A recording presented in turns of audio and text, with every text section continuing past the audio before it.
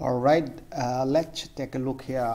This one Nifty and daily chart, and we was looking for buy. Basically, I was focusing on a buy direction, but price drastically dropped because of conflict between Ukraine and Russia. We have seen the price drastically falling down, right? So in that case, what I'm exactly doing, I'm finding some specific point to enter, but most of the people are thinking, hey, price will go down all the way, it's a bear market. Still not confirming, but I'm not taking any position till now. But if you not see, this is the range, and here we have seen this is the range exactly price hit. I just connected this swing point and another this swing point, so exactly this is swing point in this case, and another point around somewhere here. This is a strong resistance, price rejecting again and again. Have you seen this one? And now it acts as a support. So in between this area, like 16,200 and 15,900, the range. So in between this area, I do not take any position. I will wait and watch the market. So once confirm above this range, so definitely I'll go for buy.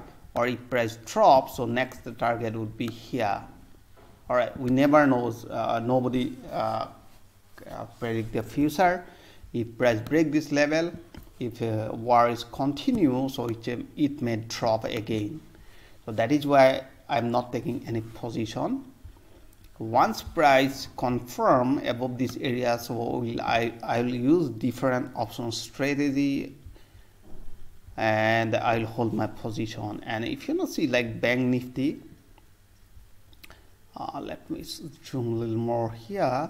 Yeah, this one Bank Nifty, and if you not see, and I connect these two swing point, and let me draw here exactly price near supporting line. This is the market range. If price break this supporting line, if tomorrow price open a gap down, so it is a probability to continue toward the downside, and the next support will be here, like this area somewhere here, next support. So basically I'm focusing on a buy. If price from any bullish signal above this supporting line, or if price drop and again from this bullish signal in this area, so definitely I'll go for buy. So most of the people asking me, can we go in a sell side, and can we hold our position? No, indices always goes up.